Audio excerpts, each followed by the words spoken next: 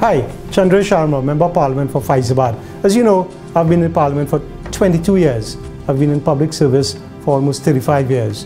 And what I like is the number of NGOs, CBOs, faith-based organizations that come forward to serve Trinidad and Tobago. One of the groups I want to talk with you this morning is Forward Ever Foundation, a young, dynamic group that is doing a lot. In fact, they hosted a workshop in the constituency of Fyzabad at which more than 100 young persons attended and benefited tremendously. So I want to encourage Forward Ever Foundation to continue its good work. Of course, I want to talk with corporate Trinidad and Tobago to lend support to all the NGOs. Today, I want to recommend Forward Ever Foundation for your highest consideration. They're doing good work, they're touching the lives of young men and women, and we need this. Our country depends on our young men and women becoming the future leaders.